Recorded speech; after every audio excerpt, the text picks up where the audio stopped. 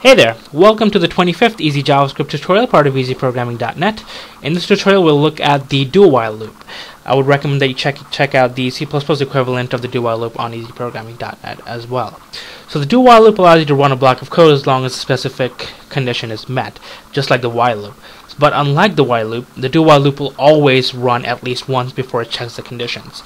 If you remember from the while loop, the condition is actually before the statement is run. So the do while loop, you start out with the keyword do and then a code that's run, and then it checks the condition. See, if the condition is met again, it'll repeat, rinse, repeat, and lather, if you will. So let's do some practice. Just like the while loop, we're going to need to specify a variable before the do.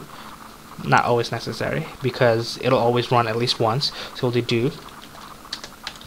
So we'll do document.getElementById output.inner HTML. Again, it's the same as before, so we'll do plus equals concatenate. We are on number I, right? Plus, whoops, BR, just line break, and then we'll do I plus plus.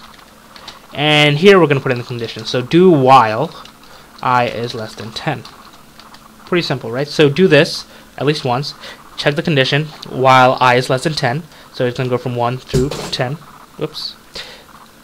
And we'll do update run to go 1 through 9. We'll start off at 0 if you want.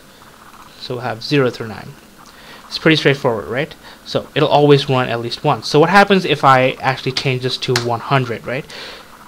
This condition is obviously not going to be met because I is not less than 10. If you did this in a while loop, this block of code would never run because it would look at the condition and then fail immediately. But let's run and update and run, and it says we are on number 100 because I is 100. It ran at least once. So the do while loop can be pretty useful at times if you want a piece of code to run just once and then check conditions.